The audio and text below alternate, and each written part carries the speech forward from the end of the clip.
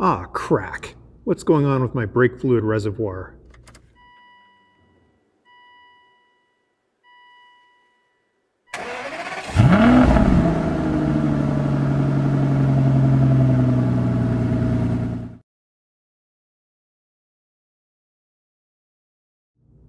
In this episode of Aston1936.com, I'm going to cover a rare unscheduled maintenance item for my car.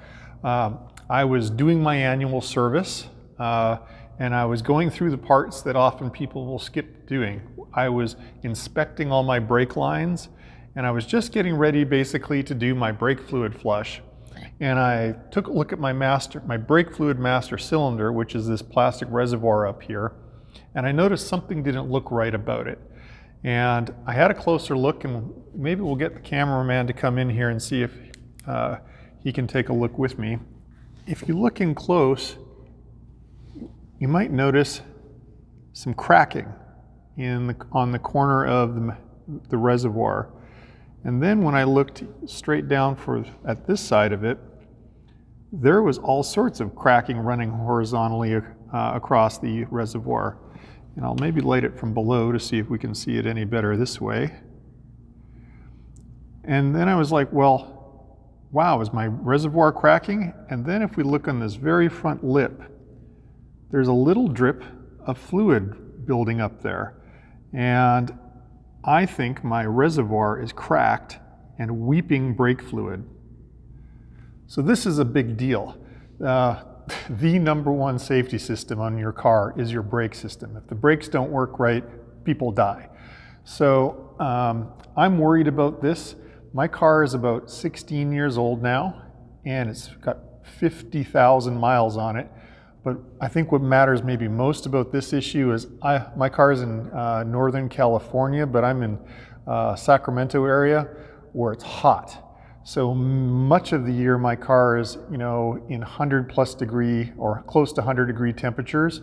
So I don't know if that's it, but I'm kind of thinking that the plastic reservoir is starting to crack, either because of age or because of the temperature, or probably both. The good news is this is something you could go out and check on your car right now. Walk outside with an inspection light, take a look down in the master cylinder area, and take a look and see if you have this cracking and crazing going on in your reservoir. If you do, well, I would probably do one of two things. If it's wet and weeping, I wouldn't drive my car until I replaced it. If it's just cracked, I would probably wait until my next annual service and check it then, but also maybe gear up to change the reservoir at that time, because it's a logical time when you're going to do your brake fluid flush anyways. So here I am, I'm doing my annual service. I've discovered that mine's cracked, so I'm going to show you how to change the brake fluid reservoir right now. This is part of your brake system, so if you are squeamish about working on your brakes, don't. Let somebody that's a professional do it. Take your car to them, show them this video. You definitely don't want to mess around with something you aren't confident you can get done. We are going to potentially have to bleed the brakes, so if that's something you haven't done before, I do have videos up here linked up how to do that. We're actually going to do it in a little bit of a weird way. I'm going to reverse bleed the brakes to kind of burp out any air that might happen when I change the reservoir, and I'll show you that trick during the video. Parts-wise, we need a new brake fluid reservoir. So here's one that I've tracked down. And basically it's just basically a plastic housing, and it includes the brake fluid low-level sensor switch. It does not include the cap. Now the good news is this is not a bespoke Aston Martin part. In fact, it is a part number 0335088488.1. And I went online and I looked at how much this reservoir cost. It was about $250 US, plus it would have to be shipped and there'd be taxes on top of that. And I was like, man, if this isn't bespoke, where else could I maybe get it? So as it turns out, this is also a Jaguar part. It's not made by Jaguar, but you can find it in Jaguars of the same era. And in fact, if you went and looked up the 2005 Jaguar XJ8, XK8, XJR, or XKR, Basically, this is the same brake fluid reservoir that they use in their car. So you might be able to call your local Jag dealer and find it cheaper or in stock. You might be able to go online. I tried. I also tried to look and see if I could find this as a generic aftermarket part, and I haven't been successful, but if you are, please leave a comment below so that I could share that information with others. So I was looking at buying this online from an Aston parts supplier, and then I thought, you know what? I'm going to take a look and see if I can find it someplace else. Ta-da! What I actually did is I went online and I searched the part number, and I also searched for brake fluid reservoir Jaguar XK8. And lo and behold, what I found was a whole brake master cylinder and the fluid reservoir and the cap for sale on eBay from an auto wrecker in Texas from a Jaguar they were braking. And that's the good news, right? That there are many more Jaguars on the road than Astons. So I paid a grand total of $72 US with shipping for this. Now you're thinking, but it's a used part for your brake system. This is a plastic cup. It sits on top the brake master cylinder. It is not under pressure. It is basically a cup that holds brake fluid. If the cup's in good shape, it's good to use. And the part number is identical.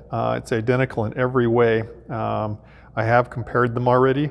So this gave me a nice tool also that I can show you how to do the work here on the bench when it comes time. So you can buy it new, or you might be able to source it in great condition, make sure it has no cracks, make sure the sensor works, and you could utilize a used one in your car. So now that I have the part on hand, let me show you the tools we're going to need to get the job done. Tool-wise, the main stars are we need a 13 millimeter 6-point, and I used a 1/4 inch drive. This is my thinnest wall socket. We have some tight clearances, so you definitely want to use the smallest 13 millimeter you have. I also have a 1/4 inch drive T25 Torx bit. We're going to use that to get one of the bolts out.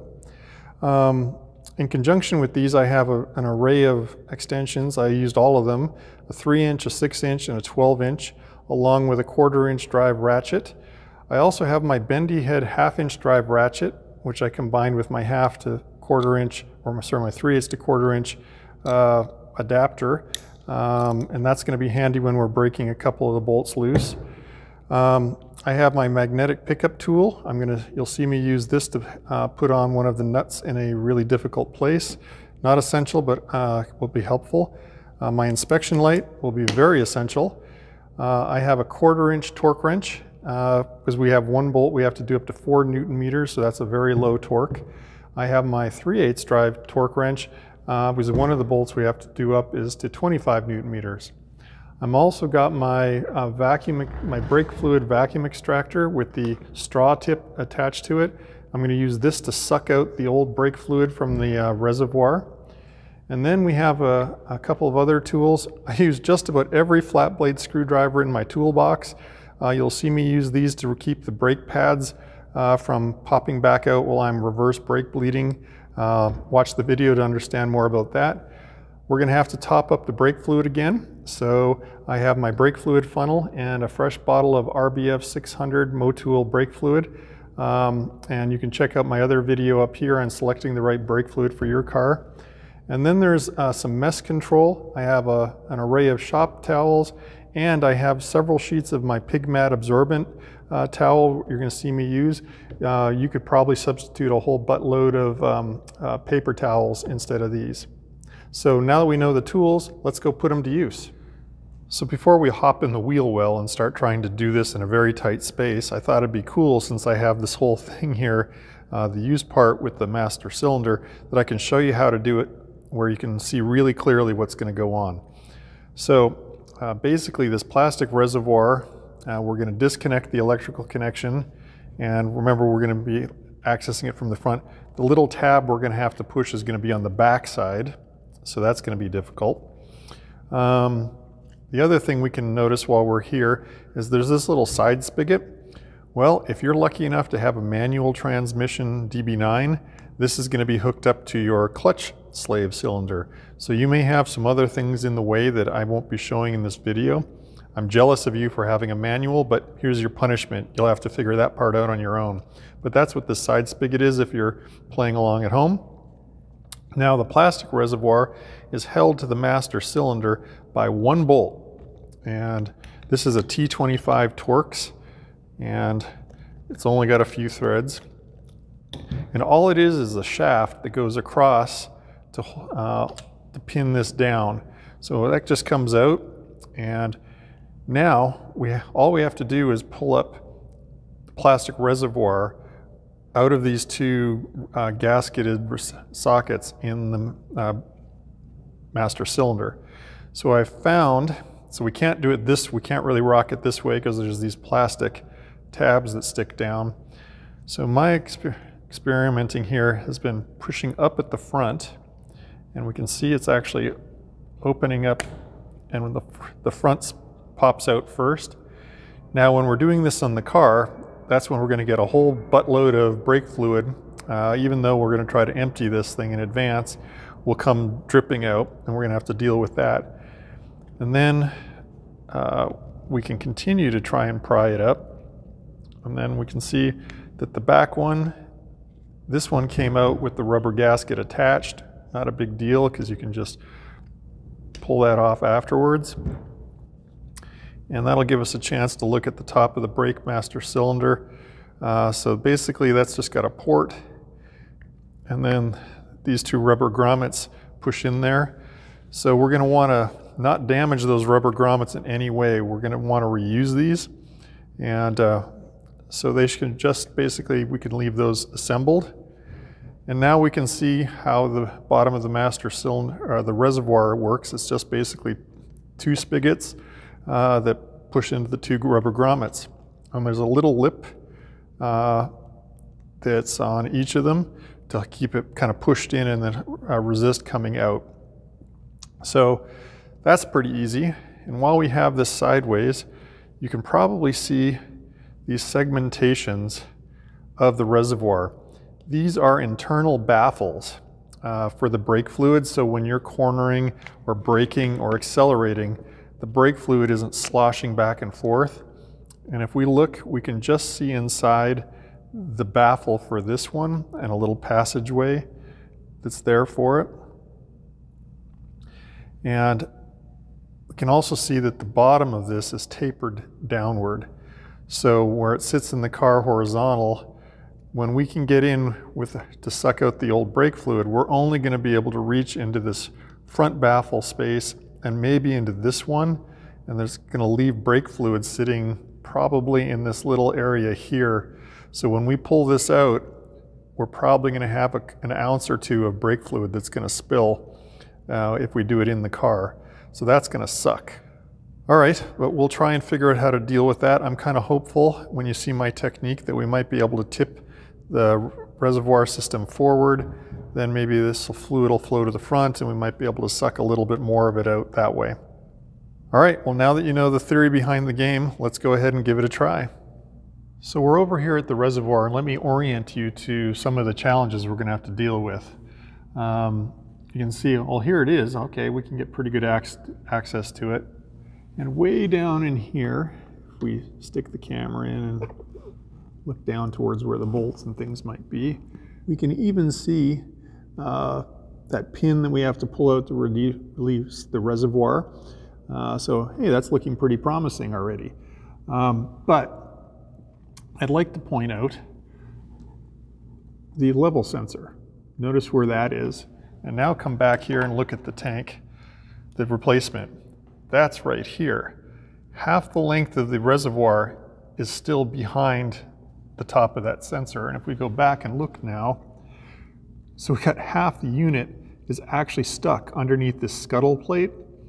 And there's a hose here, which on my car, the clip holding it wasn't clipped in. I'll fix that when I put it back together. So, okay, I'll pull that up, and that'll free up a little bit more space. And then there's a little bit of a blanket here for heat shield.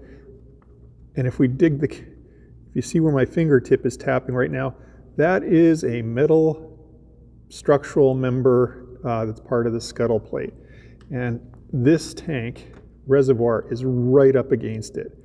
So remember from the bench explanation, we actually have to pull this reservoir up about ½ an inch. It ain't possible, at least as far as I'm aware. So we're going to have to attack it a different way. And another thing to point out while we're here is here's our oil dipstick. And if we look down in here, there's only about maybe ½ an inch, a finger's width gap between the tube and the reservoir. So if we pull this reservoir forward, we have to worry about bumping into this. And then of course there's our electrical connector for the level sensor way back here. And I can probably, if I was desperate, I could reach it right now, but that's really difficult to disconnect. So I'm going to recommend we do this a different way. We are going to disconnect the master cylinder from the brake booster. We're going to take off 2 nuts, and that's going to let us pull the whole unit forward about 3/4 of an inch, just till we bump into this tube. And then it's going to allow it to drop a little bit, probably about 1 inch, and maybe tip a little bit so we can suck the fluid out a little easier. So that's the magic to it. As I was getting prepared to do this job, of course I checked the official Aston Martin Technician's Workshop Manual, and their recommendation is you remove the entire master cylinder with the reservoir, disconnect the brake lines from it, disconnect the pressure switch, disconnect the level sensor switch, take the whole thing out, put it on the bench. And then put it all back together again, and you're going to have to do a complete brake fluid bleed. I think I can do it without doing that. I'd prefer not to crack open the actual brake lines to the master cylinder. So I'm going to give it a go, and we'll see if it works out. So the first step in the process is going to be to get rid of as much of the brake fluid as we can right now. So I'm going to use my vacuum extractor, and that has this nice little nozzle. And I'm actually going to try to slip it in between the first little separation in the baffles between the 2 compartments. So I'm down into this 3rd chamber at the bottom. And all I have to do is crack the valve open. And it's extracting as much brake fluid as it can get.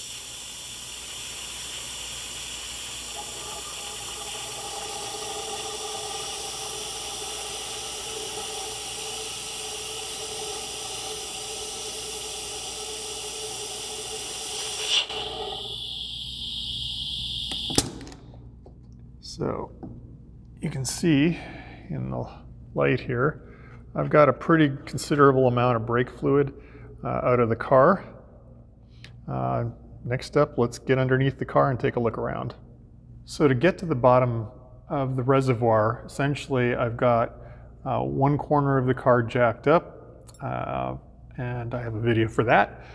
Taken off the road wheel, I have a video for that, and I've removed the inner fender liner. And I have a video for that. So now we can actually see the bottom of the reservoir. It's right up here. Here's the brake master cylinder. So basically here's what we want to work with. And if we look in here, you can just see the pin that we need to remove for the reservoir. And you can see the nut for the master cylinder that holds it to the brake booster. And on the opposite side of the reservoir right here is the other nut. So I'm going to be removing these 2 13mm nuts, but to get to this first nut on this side, you actually have to remove the pin first. So that's where we're going to start. And the reservoir isn't going to pop off. If you remember looking at the bench version of the process, it's held in there pretty firmly by the rubber gaskets. So this is really low torque. It's only about 4 Newton meters, so that should come loose very easily. Pardon for blocking the camera view. There we go. So I've got the pin out. So now with that pin out of the way, we can get in there with our thin wall 1/4 inch socket drive set. And there's no way that that socket would have been able to get on there with the pin still there. So these are done up, at least at the factory, to 25 Newton meters. And that's a considerable bit of force. All right, so I used a couple of different tools to get that finally off. Now the technician's owner's manual said that was going to be a nylock nut. It's not. It's just a regular 13mm shallow nut. So next up we're going to go after the back nut. That one's going to be a little bit easier.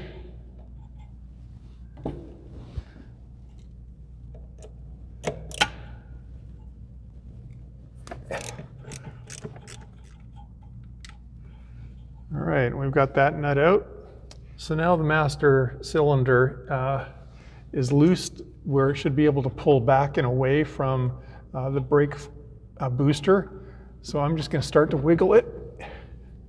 So I've wiggled it a little bit. It's come back a few millimeters, and I thought it would be worthwhile to point out. So these two hard lines for the brake lines actually come down here to a flexible steel braided hose before they connect to the traction control modulating device. So there's going to be a little bit of give in these, and I'm going to kind of count on that. And I'm just going to pull this master cylinder forward enough, hopefully, to come off the studs.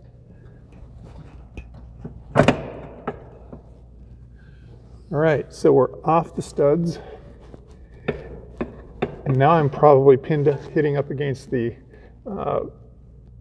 oil dipstick tube. But now I'm able to come down a little bit, and that's the magic we're after. So let's head up to the top and see if we can now, we're forward, an inch or so, and we're down about ½ an inch. So let's go see if we can get that brake fluid reservoir sensor connection off, and see if we can tip the reservoir to get any more brake fluid to lean to the front and suck out a little bit extra. So we've got it loose now, we're on top. So now I have better access to this brake fluid reservoir sensor. So I'm going to reach in here, and with this finger I'm squeezing the clamp, and with this finger I'm pushing the sensor off the end. There we go. And if I can, spin this around so you can see I was pushing on that little tab to do the release. And now I'm just going to set that kind of off in the distance there. So let's see if I can push the nose down, take the cap off here again. And I'm going to get my super sucker, and we'll get in there and see if we can slurp out just a little bit more of the fluid since I can get a little bit of an angle on it now. So what I'm worried about is this last ½ inch of fluid that I can see lurking down there. So when I pull this reservoir off the top of that master cylinder, that stuff's just going to drain straight out. So we're going to have to be prepared for that. Everything now is about mess control. That's probably 4 ounces of brake fluid that's going to come out. And I've got my pig mat, and you could just be using regular paper towel or rags, but I have it all the way over to sitting on top of the exhaust manifold. Engine's cold, of course. I've got a couple of folded over layers of pig mat on top of the wiring harnesses here. I'm also thinking it's going to spill down onto these brake fluid pipe or the brake pipes. So I've got a rag kind of wrapped around those to catch that if it starts coming this way. If you're a professional Aston mechanic, you're probably sitting there chuckling, this sucker isn't seriously going to pull that off on the car. I've also got another layer of pig mat here folded twice, so I get 4 layers. And this stuff's pretty amazing. It absorbs a lot, so I've got that nestled in there. So I have like 8 layers of pig mat. So now I've got the reservoir, and remember our bench process, I'm going to push up at the front. And this is probably just going to ultimately, once that front opens, it's going to come down in a holy rain of terror. There it goes. So I've got the separated. I'm starting to get some drool out. So now I have to separate the back one. Trying to find a way to get up there, but you can see some brake fluid is draining out. It's not too bad, actually. And the rear gasket's starting to lift out. There we go. The rear just released. Oh, and there's the rain. So I'm going to worry about catching the fluid here before, just to make sure it doesn't get away on me. Pig mat's doing its job.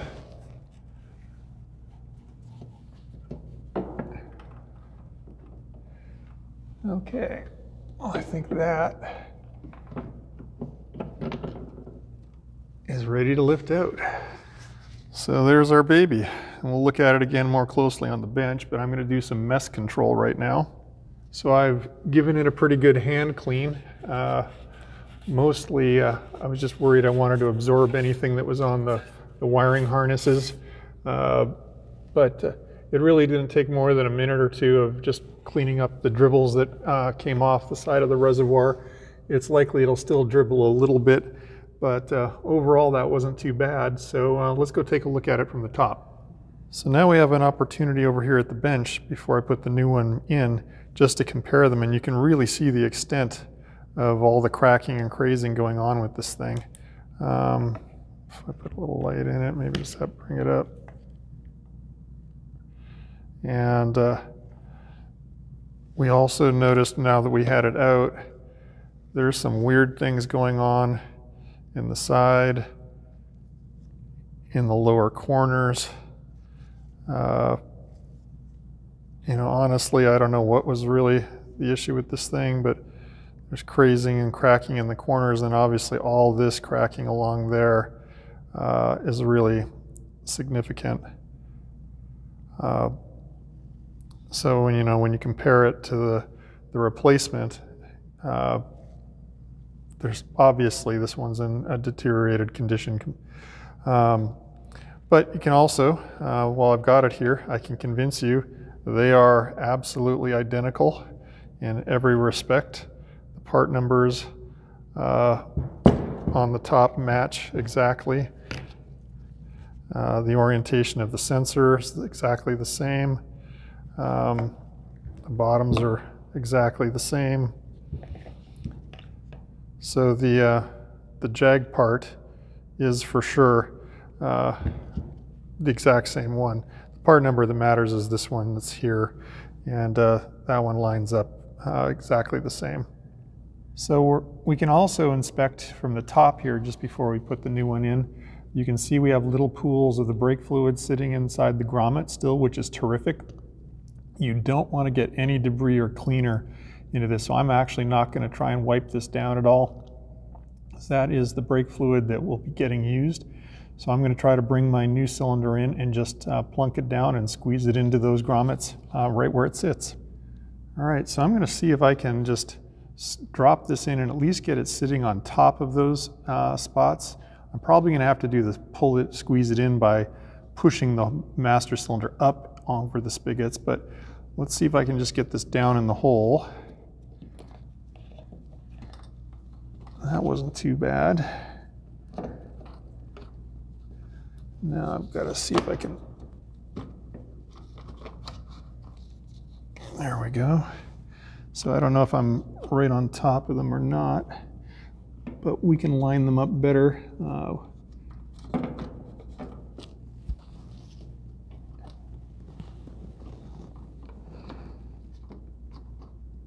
There we go. So I can just sort of see them there. And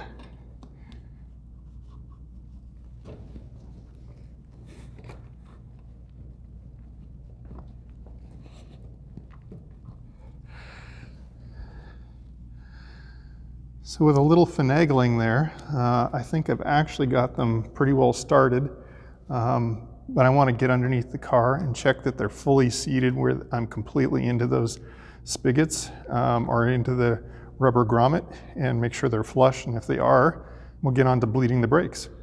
So one last thing before we get under the car is I want to get the electrical connection done back up, because once I reconnect this to the booster, this will be way back there and it'll be much harder to get onto. So that's pretty easy, just pushes right back on. Okay, so we're back under the car, and I'm looking up here at the gasket to the tank, and I think I probably still got 1 millimeter or 2 to pull it back in. So I'm just going to gently hook it over the master cylinder bolts, and then I'm going to just reach up and pull it down on both sides, kind of walking it back and forth, giving it a waggle. So the way you'll know you've got it down far enough is when you go to put the pin in, it'll go through easily, and you should be able to hand start the threads. If you can't, then you might need to tug it a little bit more, keep working it, but that seems to be starting. And like that, I can see it's going in. But I'm getting ahead of myself. Remember, I can't put this nut on with that bolt in place. But since I know it's doing up, I know I have the reservoir down far enough. So I'm going to pull this back out. So now I want to get the master cylinder sitting back flush against the brake booster. There's actually there is a step gasket in there, a rubber gasket, so it might take a little finagling. This gave me a little bit of grief when I was doing it in the dry run. There we go. Okay, so you can see I'm up flush against the brake booster now. There's no gap. Do not start putting your bolts on if there is a gap. You're not fully seated. So once you've got it all the way back against the brake booster, we can get the 2 13 millimeter nuts and reinstall them loosely. So to get this one in, it's kind of tough to get the thread started because there's limited access. So I'm going to use my magnetic pickup tool. I'm just going to use it to hold the end of the bolt nut. And I just need to get the first half turn.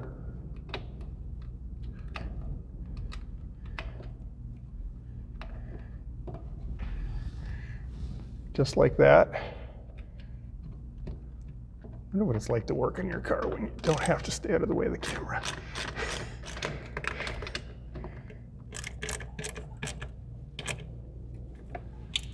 Okay, with them loosely done up now, I'm going to switch to using a torque wrench. Now these get torqued to 25 Newton meters. And you don't want to screw around with this. Take the time. This is your brakes. Go get an actual torque wrench and do this properly. All right, so that's the brake master cylinder reconnected to the brake booster. So now I'm going to get that pin in that holds the plastic reservoir in place.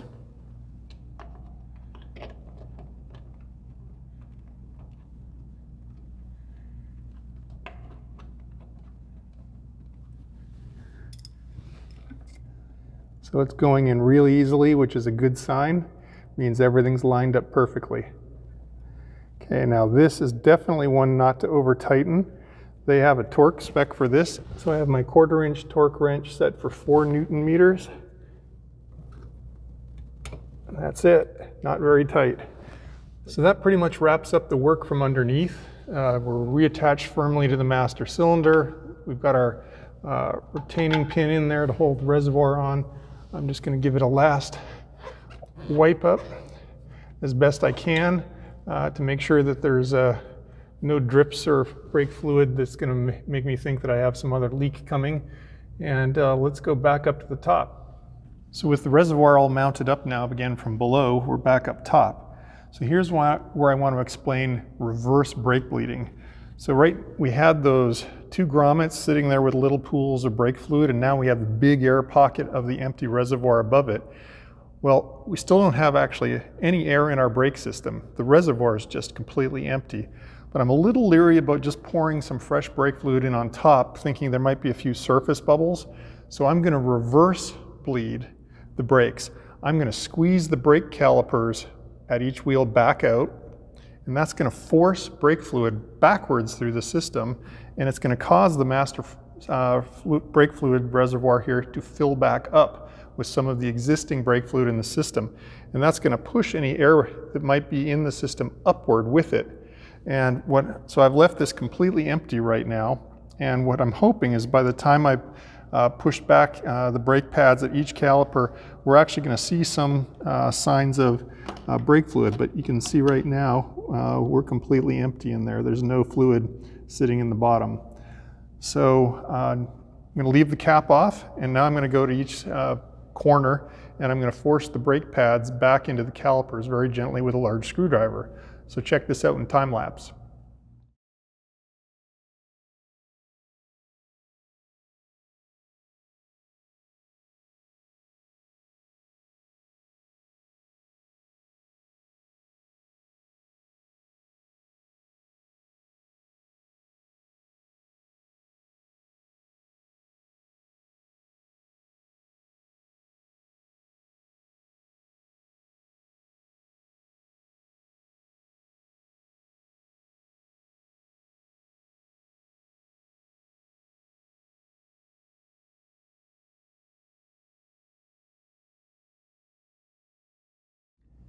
So by going to the trouble to squeeze the brake pads back towards the calipers at all four corners, you can see now at the bottom, maybe a centimeter below the minimum, I now have a brake fluid level. So all that brake fluid that was displaced by the pistons has come back to the master cylinder fluid reservoir. So this is terrific. Now I'm going to go ahead and top off up to maximum the reservoir. So now we're going to top the fluid level up to maximum using some fresh Motul RBF 600.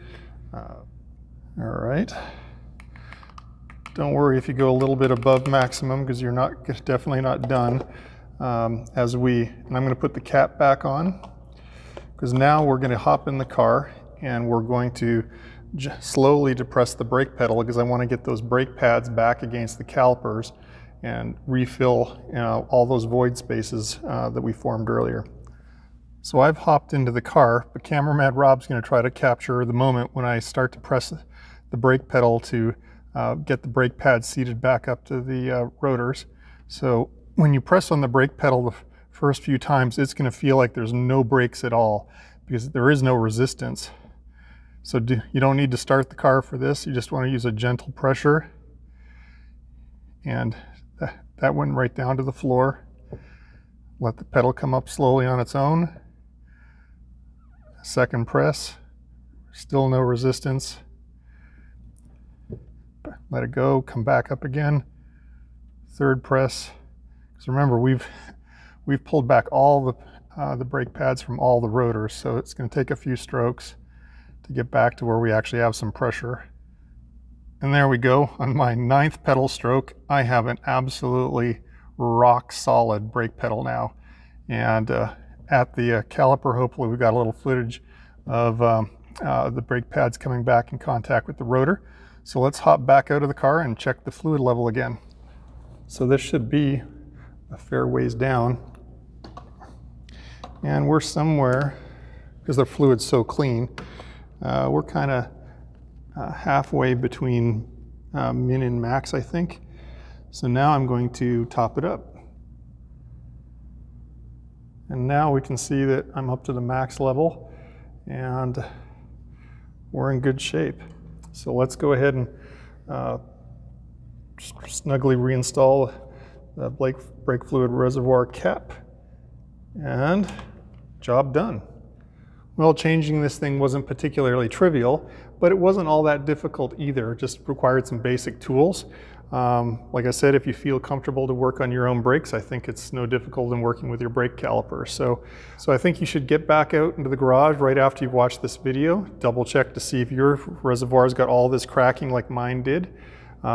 If it's weeping like mine was, I think you should get it changed right away. If it's not weeping yet, I would probably, if it was me, wait till my next annual service when I'm already going to have the wheels off and I'm going to have a lot of the preamble work done, and just do it then when I'm about to bleed the brakes on my car. But other than that, you know, that's another job that you can take care of on your own. Princess Pedals hasn't thrown too many curveballs at me, but this was an unscheduled maintenance event. First one, I think, in 3 or 4 years. So if this is the worst you can do, please don't do anything worse. That's not too bad. So down here, you're going to find the companion blog article where I'll have links to the right part numbers, maybe the alternative if I can figure out an aftermarket replacement reservoir. Up here, you're going to probably find my video on how to bleed the brakes. Down here, if you like videos like this, please go ahead and subscribe and you'll get automatically notified when I release a new one. And as always, I love to hear your comments. Let me know how this project went for you. And maybe if you've got yours that's cracked and I can start to update the article, leave those comments down below. Thanks for watching.